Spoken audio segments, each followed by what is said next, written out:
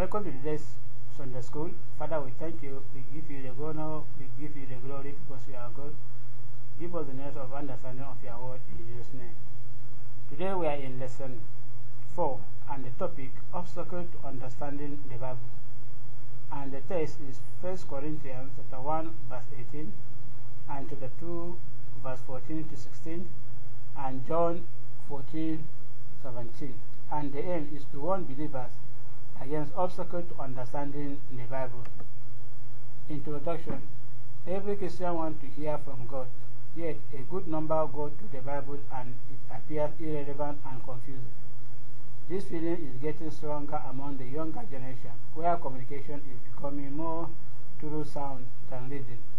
They want to experience God through the Bible, but their good intentions fall short when reading it. The Bible, which should be dynamic, important, and alive, often appears confusing, boring, and irrelevant. Those who take pleasure in sinning may read the Bible and yet never understand it. In John chapter 5, verse 37 to 40. This lesson will guide us against obstacles to understanding God's word. Discussion question 1. What are some obstacles to understanding the Bible? Sin is an obstacle. Social media, if used in a wrong way, is also an obstacle to me.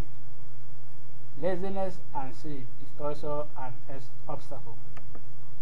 In discussion question 2.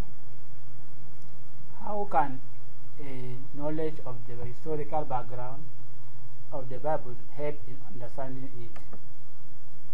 No one can turn to you as upside down or trying to give you knowledge that you have not known about. You will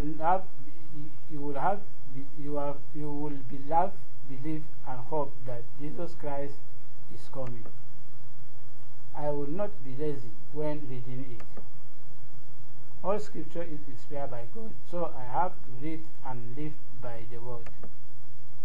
In discussion question 3, what discipline must a believer go through to understanding the Bible? 2 Timothy 2 verse 15. A believer needs not to be ashamed to preach the gospel. We must do away with laziness. Discussion question 4. In what ways is sin an obstacle to understanding the Bible? Psalm chapter 119 verse 133, 1 Corinthians chapter 1 verse 18 and 2 verse 14. We will be guided and we will be overcome by evil. The word will sound foolish to a sinner and they will not understand it. That is what is the advantage of sin as an obstacle for understanding the Bible. In discussion question 5, how are spiritual position, intelligence, literary skills, and zeal not sufficient in the understanding of the Bible? John 3, 1 to 10. The Word of God is alive and active. You need to encounter God to be able to understand. We need God's grace to understand His Word.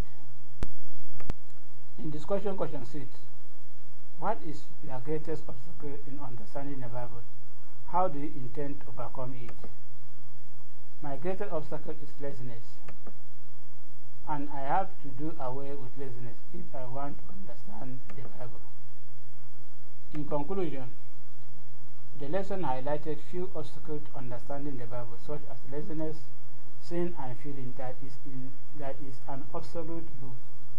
Creating quality time for the study of the Bible will draw you closer to God, and not doing so will distance you from Him.